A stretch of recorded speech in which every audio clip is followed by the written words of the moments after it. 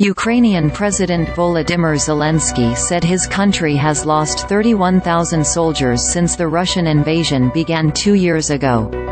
It's the first time Zelenksyy has released an official death toll, though it's less than half of past U.S. estimates of the country's losses, which have projected some 70,000 Ukrainian soldiers have died, the New York Times reported. "This is a big loss for us," Zelenksyy said during a press conference in the nation's capital of Kyiv, according to the Times.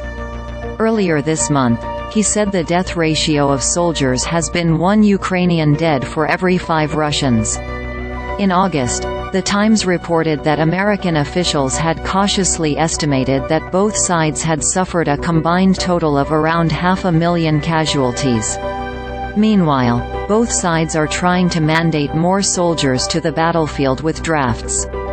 Russia is sending poorly trained soldiers to die on the battlefield by the hundreds of thousands, and they might not even have adequate weapons for all of them.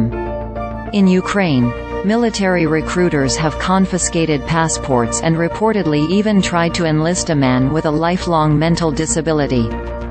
February 24, 2024, marked the second anniversary of Russia's invasion. Russian leaders initially thought it would win the war after mere days. Instead, the invading nation has secured some territorial victories in Bakhmut and Avdiivka at the expense of tens of thousands of its soldiers. Meanwhile, Ukrainians are urging the US and other allies to continue supporting them, warning that without continued funding, European nations like Poland could be targeted next by Vladimir Putin.